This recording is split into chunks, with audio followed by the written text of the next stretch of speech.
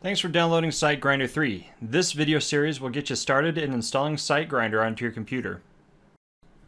After you finish downloading SiteGrinder 3, double-click your Downloads folder. You'll then see the zip folder where you can double-click to get to the installer. When you double-click the Install SiteGrinder application, the installer will launch. And this is the SiteGrinder software license agreement. Go ahead and read that, and then click I agree. In this section you can choose to have a desktop shortcut to the documentation, and it will also open up the README file in your browser. Great news, Windows users! Adobe has finally released Flash Player in 64-bit mode. That means that you can run Photoshop in 32 and 64-bit mode and have SiteGrinder run with it. When you're ready to install, click the Install button.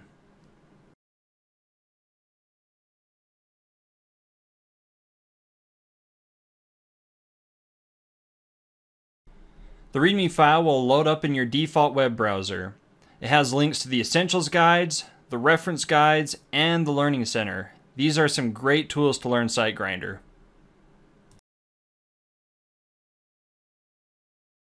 During the installation process, you had an option of selecting the SiteGrinder 3 README to be installed on your desktop. That'll put the shortcut there.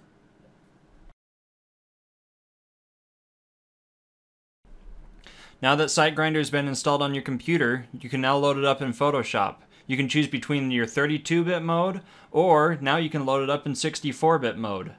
We're going to load it up in the 64-bit mode for this example.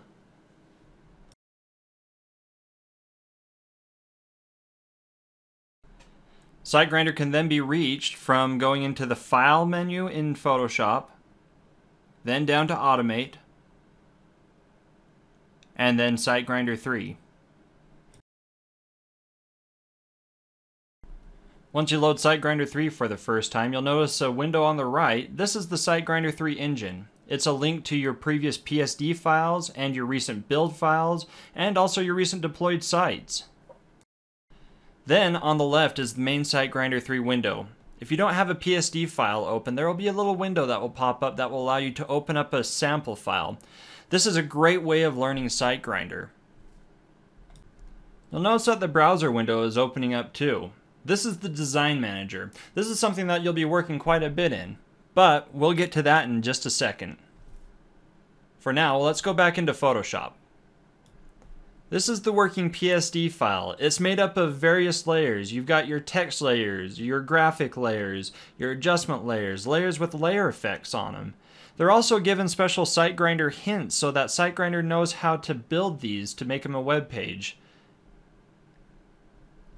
Alright, now going back into the Design Manager, you're going to notice the pages on the left. The home page, the contact page, the store page. These all came from your PSD file. This is what SiteGrinder does, is it takes those hinted layers and then it will build it into a fully functional website for you. And the great part was, no coding required.